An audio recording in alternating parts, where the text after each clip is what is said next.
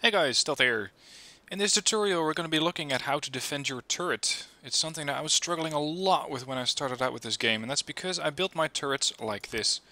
This is a cheap and really basic, simple ship that I've designed, and what I used to do is say, okay, I want to have a turret on this part of the ship. So we're going to be building a new turret, and it's going to be, let's say, a simple cram cannon. We're going to throw in a couple of connectors. We're going to throw in a firing piece and a barrel. Then I want this thing to be protected, so how do I do that? Oh, I know. I'll just throw on some metal.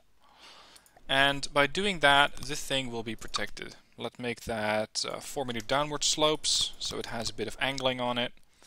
And go the other way as well. One there, and one more there. Now, does this work? Maybe. The turret can freely turn. That is definitely true. But you're dealing with a very, very sizable turret. And this is without any kind of expansions on it. Now, the first thing, or the first error that I made, is trying to build the turret on top of the deck. That is not where your turrets need to go. Your turrets need to start below the deck. That is where you want to start building your turrets, because that is where most of the turret is actually going to be. The top section of the ship, or the deck section, that is only where you're going to be looking at the, let's say, the end of the turret. So, I'm going to be leaving open a small 3x3 area, and by doing so, that will be the area where my turret can move around. So, you start out with this 3x3 gap. I'm going to add a new 1-axis turret to the bottom. And you can see that it's actually sitting below decks. Currently it's the bottom of the ship. You could have as many decks below or above this as you like. Especially with large battleships where you want to have advanced cannons which have a lot of long missile racks, shell racks, you're going to be looking at a very, very large and deep turret section, spanning through possibly multiple decks. Alright, then we're going to go back to the cram cannon. Pretty much build the same design. So let's say 3 connectors, 1 firing piece, and you can actually even go as low as this. And by doing this, you can then throw in the barrel. Then we're going to armor it, which normally isn't the first piece that I do, but let's just go for it. So make sure that mirror mode is on. There we're going to throw in some triangle covers, a downward slope, and, well, let's just go with a couple of downward slopes here. One there. Whoops. I always mess this up. One there. We're going to go with a couple of square corners. Or actually, these need to be triangles. There. And then you can fit one last metal block in there. Now this is nice. This is looking a little smaller, a little better. But it's still not quite where I want it to go. So we're going to, again, excavate this turret. Break it down. And then actually start properly building it up. So this is my, let's say, stripped down turret. What I wanted to be able to do is rotate inside this 3x3 section. Now, the amount of damage that it does is quite pathetic for a cram cannon. So we're going to be adding on some, let's say, high explosive pellets.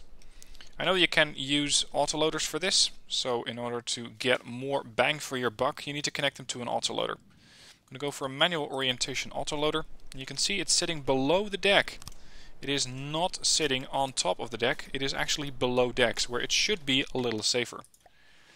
Throw in some high explosive pellets, and let's say another autoloader, because right here I cannot throw in any more. The front side actually is going to be used for ammo boxes, 2 there. Then I want to have 1 bit of hardener pellets, and I want to have 1 bit of EMP pellets. Now the turret is actually starting to do damage. 80 kinetic, 431 explosive, 1 EMP, no fragmentation damage, IP value of 4. and everything is still below decks.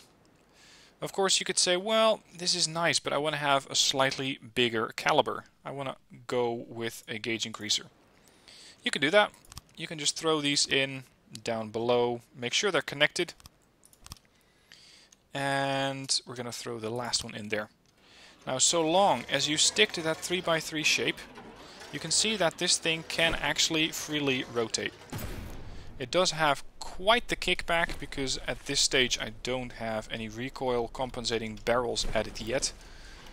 But it does do the job. Then, last step, defending it. That's what we came here for. Now, we can still go for pretty much the same layout. We can still go for the thing that I set up before. So downward slopes there. I'm going to go with the triangle corner there. Like that. Triangle corner 1. Like that. And a metal block. And to top it all off, we're going to go with one more downward slope. Like that. And that is how you can design a basic turret. The things that you need to be on the lookout for is that you make sure that this area, the below decks area, doesn't get too large. If I add a few more blocks right now, then it should still be able to rotate, so long as it doesn't run into anything. So let's say that I want to have, what can I reliably throw on here without breaking it? At the moment I have no room for anything. So let's just go with, let's say, a 6-way connector. If I do it like this, you can see it's below decks, and below decks it has enough room to move around. It can still move around without running into anything. But the more you start to add to this thing, the more it's going to be difficult to maneuver it. There. Just ran into the side of the ship. The starboard wall of the ship, or the starboard hull side, is now preventing this thing from turning around. So you got to make sure that if you build your turrets below decks, you don't make this thing too big. You need to make sure you know exactly how much room you have. And for simple, let's say simple calculations or simple measures, I usually stick with a 3x3, 5x5, 7x7 setup. This way you can make sure that you have exactly the room that you need without getting too large.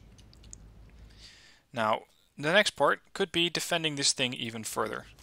And for that I'm going to be covering this turret, let's say the turret base, in metal parts.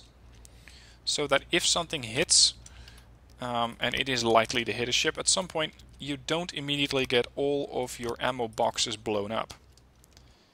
Now it can still move around freely, it can still do so without getting damaged, and it can take quite a bit of damage to the ship or to the hull without taking too much damage to the turret. Now there's one bit that I don't quite like yet, and that's that you can still see a little bit of the gauge increasers from the turret. In order to do that, we're going to need to make the turret a bit higher. It has to be sitting slightly above the deck. So we're going to throw off these parts. I'm going to say I want to have one more cram connector, then the firing, then the firing piece. And now we can actually cover this up with some more metal. Metal block there, another metal block there, one there and one there. Back to the cram cannons, back to the barrels. And again, armoring. Now, you can make this thing in any way, shape or form that you like. That's the beauty of FTD. You can turn it into a very heavily angled piece. You can turn it into a more block-like piece. Should have turned on mirror mode there. Now, I am not exposing anything of the deck or anything of, let's say, the turret shaft, the turret gangway that's sitting below the turret itself.